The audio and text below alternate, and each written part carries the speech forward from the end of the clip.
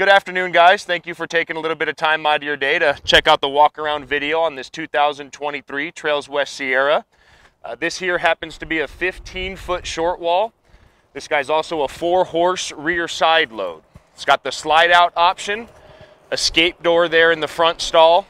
We did drop-down windows on both sides, manger package.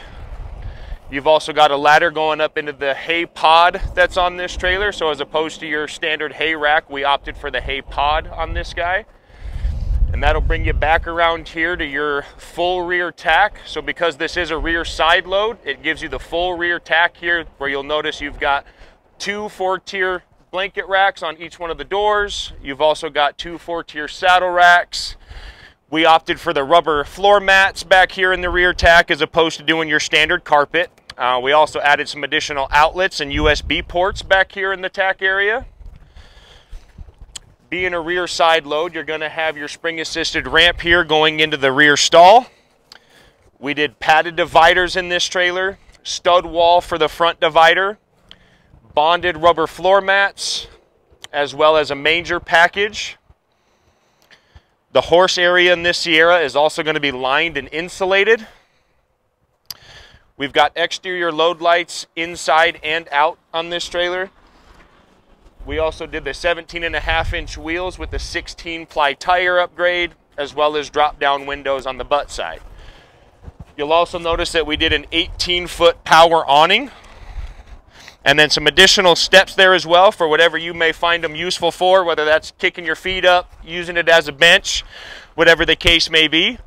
And you've also got a fully enclosed front end on this trailer. So you're not going to have your propane tanks, hydraulic jack legs, and batteries exposed to anything that your truck tires are kicking up back into the trailer. It's all going to be well protected by that enclosed front end. And then as we get into the living quarter here, like I mentioned, it's going to be a 15-foot short wall, 19-foot long wall, and this is going to be the bunkhouse model. So it's going to have your double bunks here on the passenger side of the trailer. You're going to have your dinette in the slide out. We also opted for the tooled fabric walls in this trailer, as well as the bulkhead.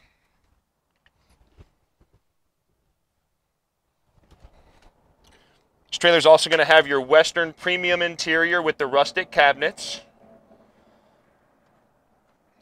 Plenty of sleeping area there above the gooseneck. It's going to have a swivel TV bracket that's going to allow that TV to either be watched from the main area of the living quarter or from the master suite up top. And again, we added as many outlets and USB ports as we thought we could get away with in this guy. You'll notice that your air conditioner is going to be ducted.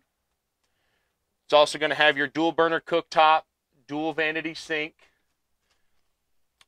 6-gallon water heater on board with this guy.